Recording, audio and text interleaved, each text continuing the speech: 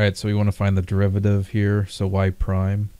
So this is the chain rule. I mean, we can use u substitution. So u is equal to 2x plus 5, and du is the derivative on the inside, which is just equal to 2. So y prime is going to be equal to, okay, so hold on. So y is equal to u raised to the negative 1/2. So y prime is equal to, bring down the negative 1/2, and we get u raised to the subtract 1, negative 3/2 times du. So y prime is going to be sub back in, negative 1/2, and sub back in for u, 2x plus 5 raised to the negative 3/2 times 2.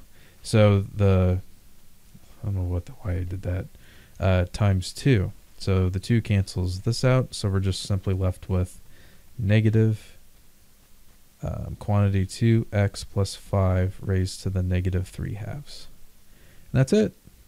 All right, I hope that helped you out. Thanks for watching. Have a great